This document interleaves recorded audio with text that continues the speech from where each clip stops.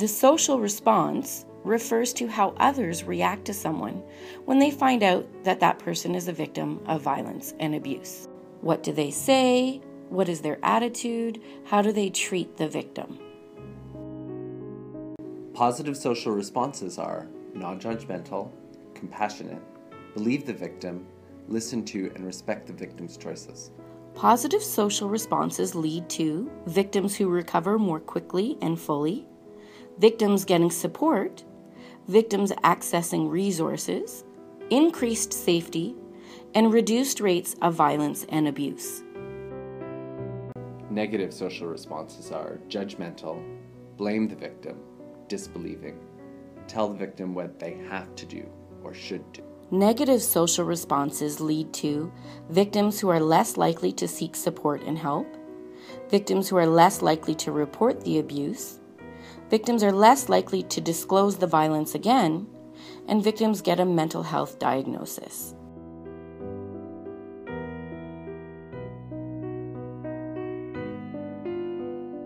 Over the years of being abused by her husband, Raina often sought help from others. But instead of finding support, she experienced negative social responses. I tried calling a crisis line, but I got such an angry response as to why I was living in that situation that it completely turned me off from ever calling that agency again. When Raina called the police, she was told, "There's nothing we can do unless he threatens to kill you or escalates to physical abuse." When it became physical, she did not feel comfortable turning to the police.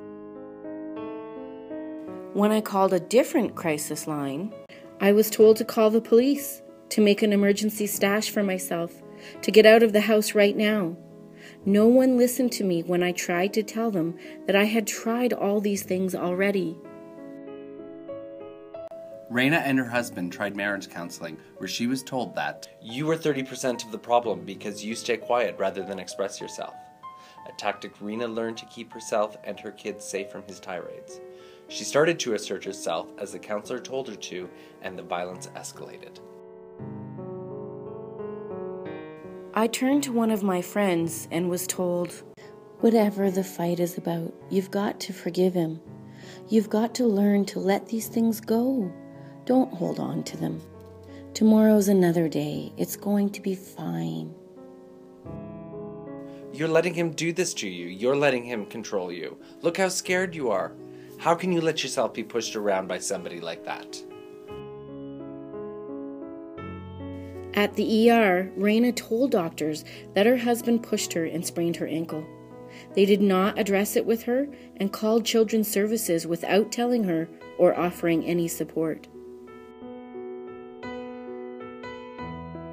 Let me know what you did to deserve it. Were you egging him on? Were you trying to add fuel to the fire? Don't lie to me, because if you lie to me, I'm going to find out. After Raina complained to the supervisor, she got a different worker. A different Children's Services provider asked me, "Why did you allow the verbal violence to continue to the point where it affected your household, your children? How could you let it get to the point where you let yourself get hurt?"